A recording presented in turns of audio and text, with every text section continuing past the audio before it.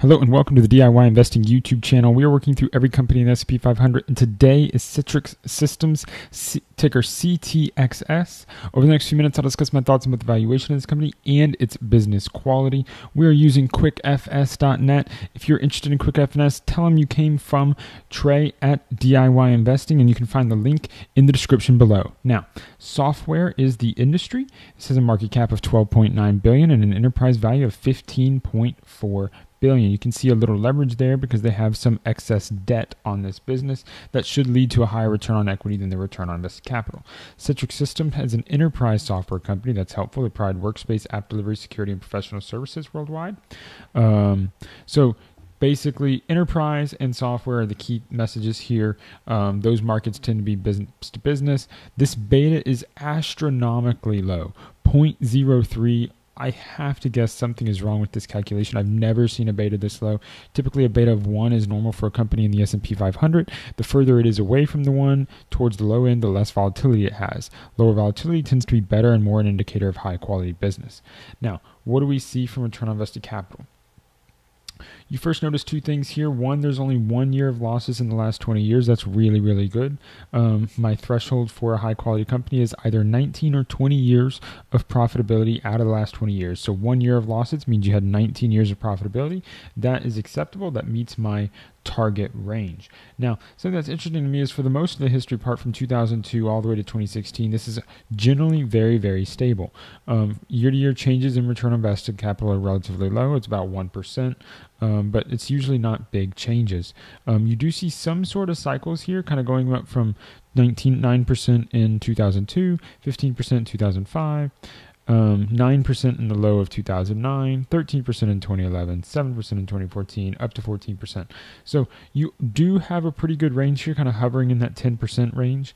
And there is some cyclicality here, but it's not major, and the cycles aren't driving you to losses. Now, 2017, you have a loss. One thing we'll investigate is whether this is one-time causes that led to this loss or if they're actually profitable on an operating basis. So we'll take a quick look at that later in the episode to break that down. But what things interesting is since 2017 and 2018, 19, 22, and 2021, all the numbers have been much better than they were historically. So that can be both a very, very positive thing because it shows a breakaway in the business, very strong improvement. I mean, if you look at this trend from 2014, 7, 9, 14, if you just skip 17, you're now at 20, 32. So massive acceleration in the business. This could be really good news, maybe new business, new growth, something along those lines that's driving exceptional results. But then you do turn down a little bit in 2020, 2021. Now that it was COVID, so you have to wonder how does that play into it there? But it's just something to be aware of here when we look at this business. 10-year median returns all look very good. Return on equity 19%, return on invested capital 11%. Anything over 10% meets my hurdle for return on invested capital. 15% return on equity meets my hurdle. Everything's looking good here. Now, high gross profit margins of 84%. That is very common for a software company. So you're seeing those software strong strength in gross profits. It's going to provide you some strength and potential operating leverage because you have such high gross profits. Falling to the free cash flow line could be something you should see over time. You do see some of this kind of growing from 2012, 2014, 15, 13, 10%, growing up to the 23% range in 2018. However, you do get dropped down again by 2021. So again, you need to be a little bit concerned about that number. Price to earnings ratio, though, is where this all falls apart. Everything here showing a very high quality company, but the valuation ratio does not match up. PE of 46 is simply too high for most any company, and it'd be different if this was a one-time problem, but you know that it's not a one-time problem because you have a price to book of 19, you have a price to sales of 4. These are high numbers for the company, so it's not like this is just one metric that's out of whack. I'd never pay a PE of 46. It's very hard to justify that. You would need revenue growth in the 20% range for a decade or more to justify it, and yet you can see the revenue growth is 3.8%. It's basically anemic. You're not growing that fast.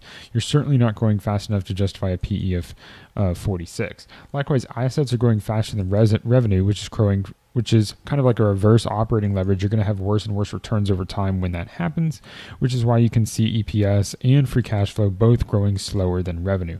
So there's a major concern here that you're paying a massive multiple for a business that's not really growing as much. It doesn't matter how good your returns on invested capital are if you can't actually grow at that rate. So if you have a 10, 15, let's say a 19% return on equity, that means if you could reinvest everything that you have and you can get another 19% on your equity, you could grow really quick. You could get these 11 to 19% returns on your capital.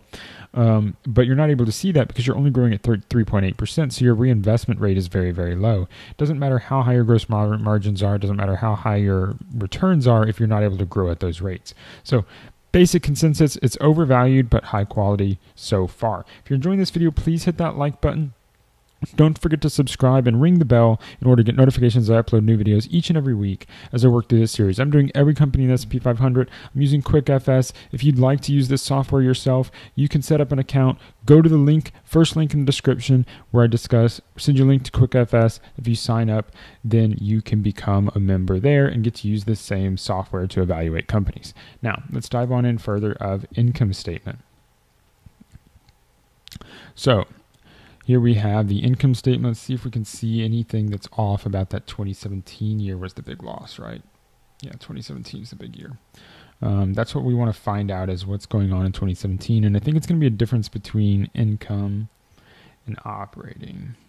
So yes, you have a big income tax. So this is the big problem here is that number's not real. Right, so you have a $528 million in income tax that's really distorting this number. First of all, something is really wrong with this math. This should be a positive number based upon what we're seeing here. So something's weird, but regardless, they made a profit in this year, so it's actually 20 straight years of profits. Even better for the benefits of the high quality.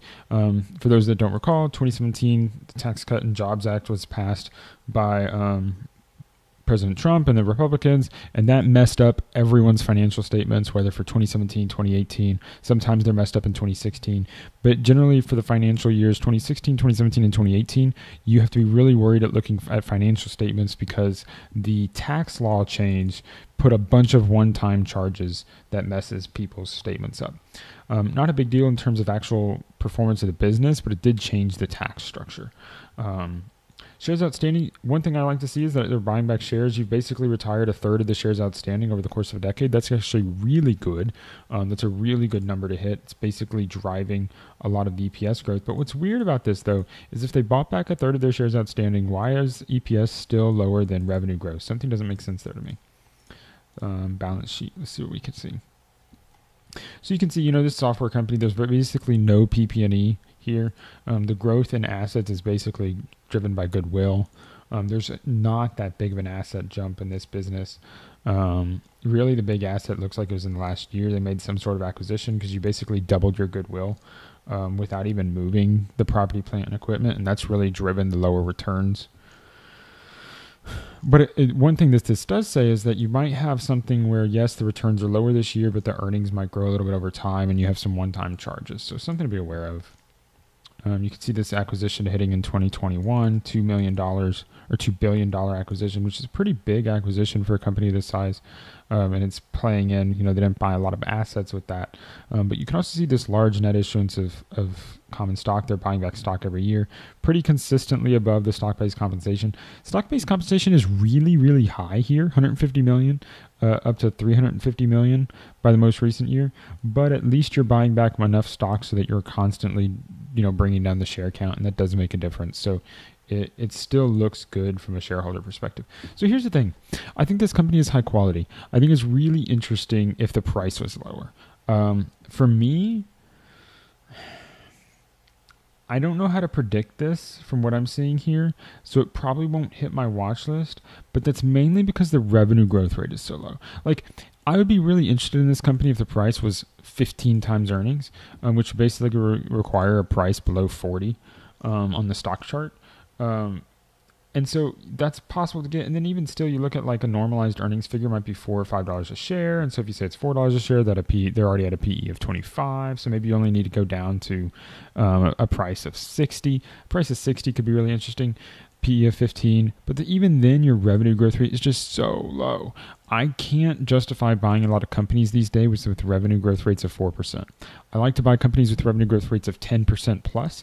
But if this is the type of company that is in your wheelhouse, then it could be attractive for you if you want more of those like slower compounders that's really high quality, but isn't necessarily growing very quickly. I tend to like faster growth, so for me, it's not going to go on my watch list, but that can make it attractive for certain investors out there that aren't seeking as high of a growth rate as I am. If you enjoyed this video, please hit that like button. Don't forget to subscribe, ring the bell, putting up new videos each and every week, talking about stocks, talking about different investments. And if you like this software that I'm using, I recently partnered with CTXS to work for a program there where you can help support me by signing up for CTXS through my affiliate link, which is in the link below. First link in the description of the video will have that CTXS referral link for you. You click that and sign up, and then I'll get a cut of your subscription fees. So thank you for listening, and until next time, stop paying fees, start building wealth.